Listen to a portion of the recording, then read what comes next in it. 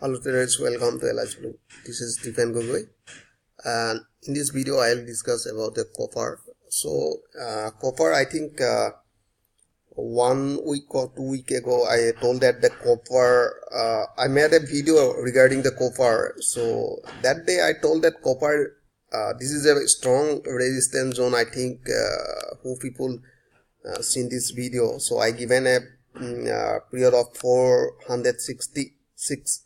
So I told that this is a strong resistance, and from this area it's a high probability to reverse market, right? So you can see exactly price hit that target. So from that area, and copper again price is now copper price is doing retracement, right? So I think when price was retracing, so I told that copper next target will be 4,466 exactly hit. Now price is giving a retracement from that area, right? So now you can see the copper, you can see copper is placing uptrend, and the copper is supporting by moving average 20. So here you can see this is a support. Now you can see 20 moving average, sorry, green color, green or blue, I think it is green. So they are bouncing from this area, right? And if you use the Fibonacci here and for find out the retracement level, so you can see this one, first time they are retraced from sorry, I have to reverse this one, right? So how to use Fibonacci, if you wanna see that, wanna know about that one, I'll definitely make a video. And you can see the copper is bouncing from near 50 moving average. Have you seen this one? 50 moving average price bounce first, and next you can see here, if you use the next wave, right, they also bouncing from near 50 moving average, little more lower, right, around 61%, right? And if you see now, here is a high point and it's a low point. So here you can see now copper is near 50 moving average, strong resistance are here, right? Strong resistance, strong support are here, right? So if you see previously they are bouncing from 20 moving average. Have you seen this one? Now you can see exactly they hit that 20 exponential moving average, and when they will hit that same like previously following that 20 moving average, it is a high probability to bounce again, right?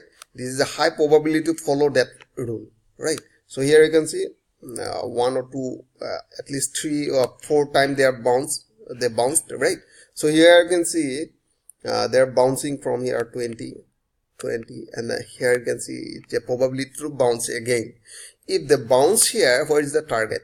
The next target will be 123 extension of Fibonacci wave, and price will be 480, right? So now you can see I want to draw here one thing. You can see if I want to draw here, so next target will be here, right? They are following like that. If I draw like this, strong support. Have you seen this one? This is a support, first support, second support, and the third support. You can see strong support is placing here, right? This is a strong support. And if you draw another line, so for find out the target, so you can see this one, right? Now I want to draw here by connecting previous high point, right? So you can see here next target will be,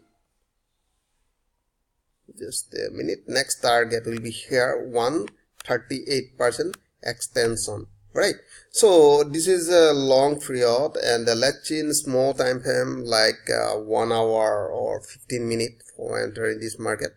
So now let me draw a line here exactly where is the retracement. Yeah, this will be a supporting line. Okay, now you can see 1 hour. So just a minute. Yeah, now you can see the price is running like that, right? This is a strong support, right? But they break this level. Have you seen in a 1 hour they broke this 200 moving average? This one.